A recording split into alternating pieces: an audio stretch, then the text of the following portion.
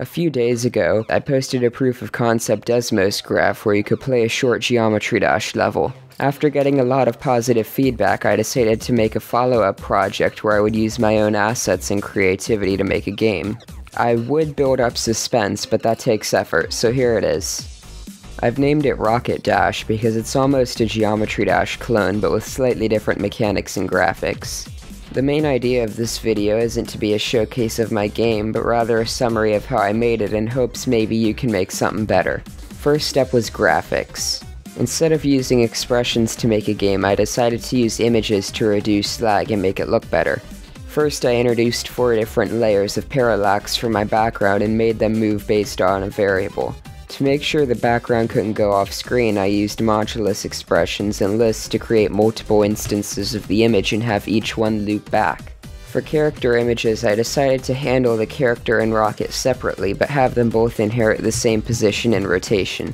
The character has 3 states of enthusiasm, based on the current speed he's going, and the rocket has an active and inactive state. You can probably guess what those are based off of. This looks pretty good, but it could look better, so I decided to add a screen shake. To do this, I made a variable to store the camera as a point and positioned my existing assets relative to that point. I then defined the camera, including a shake point, which was just based off a slider as the seed of a pseudo-random number. I also decided to scale the shake quadratically based off your current speed to make it feel like you were actually moving. I also applied the shake twice to the rocket for some extra effect. Next, instead of implementing the core gameplay loop, I made a cool speedometer. Now that we have that out of the way, time to make the character actually move up and down. We can create a variable that controls the y of our character and increment it based off of a variable for our velocity, which is based off our speed. Normally you wouldn't be able to create autonomous variables in Desmos, but by setting a regression then using the regression term to define the limits of our variable, we can squeeze our way out of that restriction. Now that we have movement, all we need are obstacles in a collision system.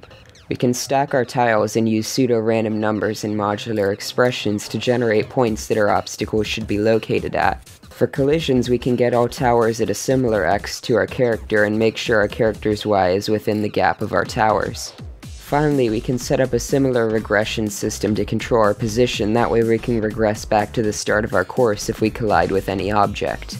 Now we have our finished product. Far from flawless, but done.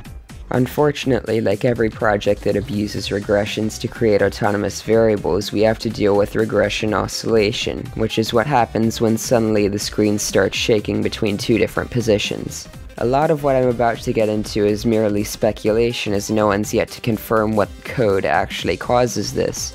But my guess after playing around with it for a few days is that in Desmos, variables can update on a frame-by-frame basis at any time between those frames.